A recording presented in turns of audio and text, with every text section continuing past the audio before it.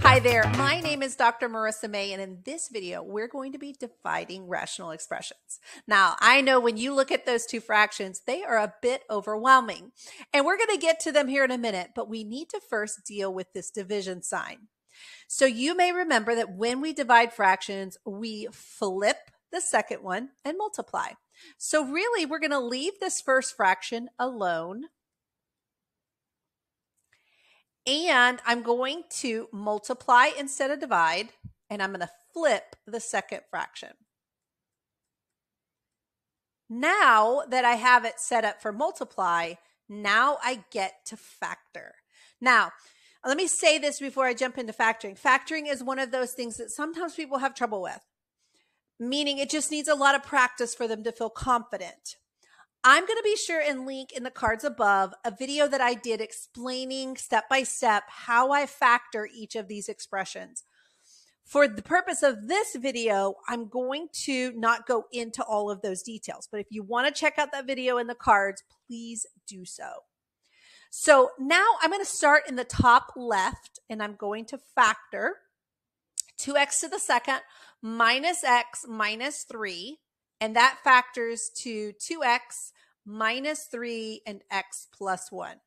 Again, if that's unclear to you, please check out that video that I put in the cards. On the bottom left, on this denominator, I'm going to factor out by GCF, I'm going to factor out a 2. Okay.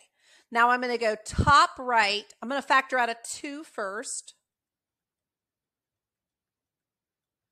And then bottom right, I'm going to factor that into 2x minus 3 and x plus 2. Okay. Now, what I'm looking for, anything that will cancel. So that's top to bottom. So I see a 2x minus 3 on top and a 2x minus 3 on bottom. Those go away. And then I've got a 2 on top and a 2 on bottom. So let's look at what we have left. We have an x plus 1 on top. We have an x to the fourth minus 16 on top. And then I've got an x to second plus 4 on bottom and an x plus 2. Okay. Now, I can go further on this parentheses because that's a difference of 2 squares. So I'm going to factor one step further.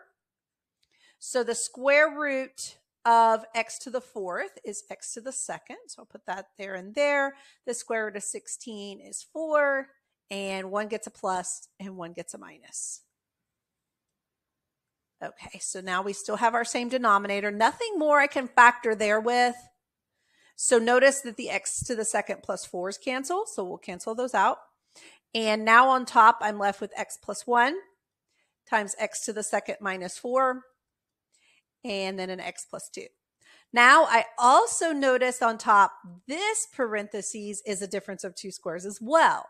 So I can factor it as an x plus 2 and an x minus 2. And you can see then that my x plus 2's cancel out now. And I'm left with an x plus 1, x minus 2, and I'm finished.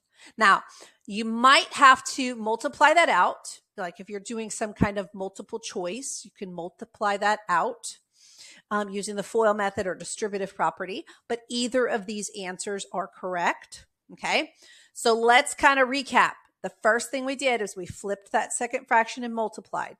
Then we factored anything that we could. Okay, we factored by GCF, we factored trinomials, we factored by difference of 2 squares. Then we look for anything that cancel top and bottom. That's going to be key. Again, remember, if you need more practice with the factoring, check out that video that I put in the cards to help you. All right, bye for now.